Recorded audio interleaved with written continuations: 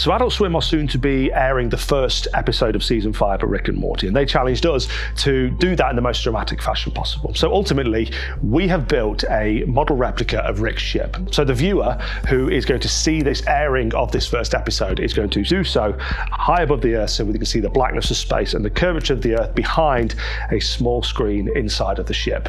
Now, we'll be using a large meteorological balloon to carry a bespoke craft. And now our craft, our payload, if you like, has been built to carry our prop, Rick's ship, as well as all the sensitive technology that allows us to launch the craft high above the Earth and ultimately recover it again.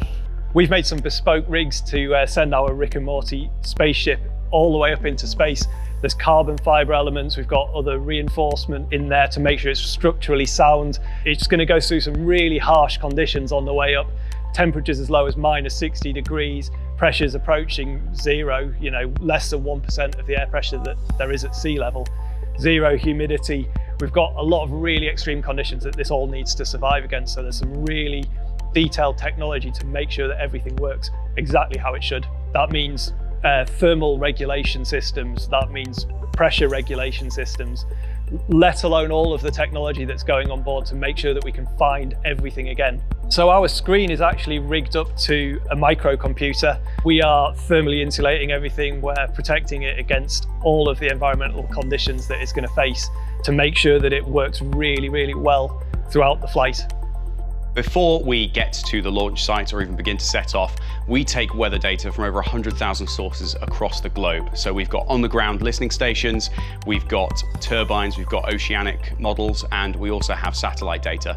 All of that gets pulled together into a sophisticated climate simulation system, and that allows us to predict how the atmospheric winds are going to be behaving at any point over the next couple of days. We can use that information along with various bits of information about our craft, the amount of gas that we want to use, the size of the balloon, to calculate what direction the craft is going to move in throughout different phases of the flight, through different stages of the atmosphere, and what altitude it might burst at, what speed it's going to parachute back down at. So with all of that information, we can pull together an idea of where our craft is going to be at any point throughout a flight. And that gives us positional data to within about 100 meters, so we can get really accurate with this. Deserts are a great environment because they are very environmentally stable. They have very kind of consistent weather patterns throughout the year, and Nevada is a great example of this. All different layers of the atmosphere, we have very consistent behavior from the wind patterns. So that means our simulations can be as accurate as possible. It's also a wide open space in terms of landing sites. That's really convenient for us. We want to avoid our craft landing in any built-up areas, any large bodies of water, anywhere that it could cause disruption to other airspace users. And so a massive desert is a great opportunity for that. You know, it's very easy for us to draw a circle on a map and go, well, our craft's going to land somewhere within 500 meters of this point. We know that everywhere around that area is nice and safe for us.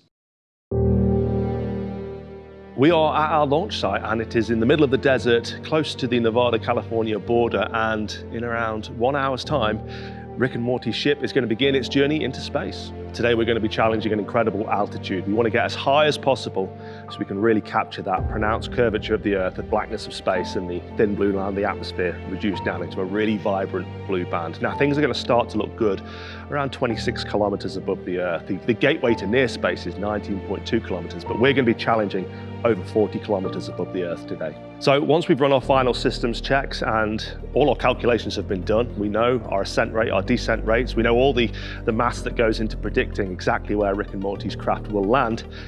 The last thing to do is to fill our very large high altitude balloon, which is space capable, designed for exactly this in mind. Once that's filled and sealed, we go for launch.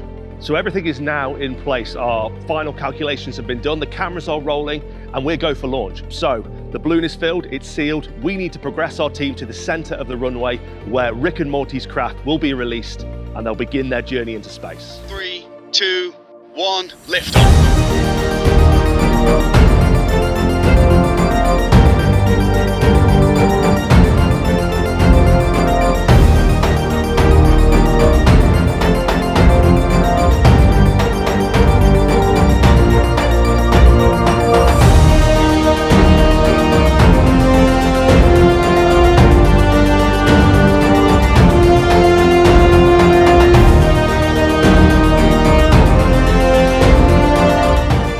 So that's our predicted landing site just over the mountains.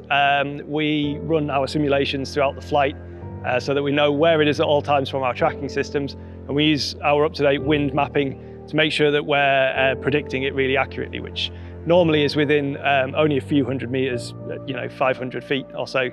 Once the balloons burst, we'll actually have a really accurate idea of where it's going to land. We've occasionally caught one of our payloads before, so we hope to be really close to it when it's coming down. Yeah, so we need to just get on the road, drive around past that mountain, go pick it up.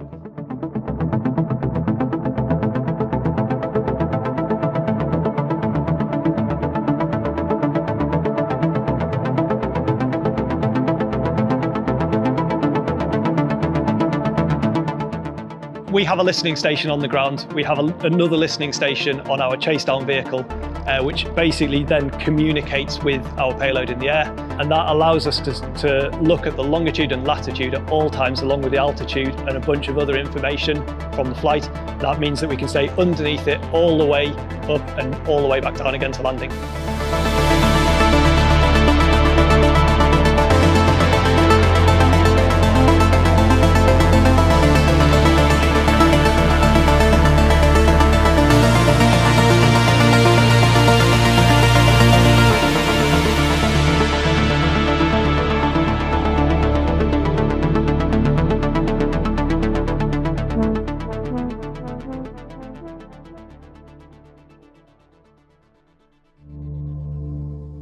So here we are in the middle of the desert. It's very hot, but I've got a big smile on my face because we have just retrieved Rick and Morty's craft after it traveled to nearly 150,000 feet above the Earth. Now that is high enough to see the blackness of space, the thin blue line of the atmosphere, and the pronounced curvature of the Earth. The results look amazing, even better than we could have hoped for. Big thanks to Adult Swim for making this all happen. It's been such an exciting project, and I can't wait for you all to see the results yourselves.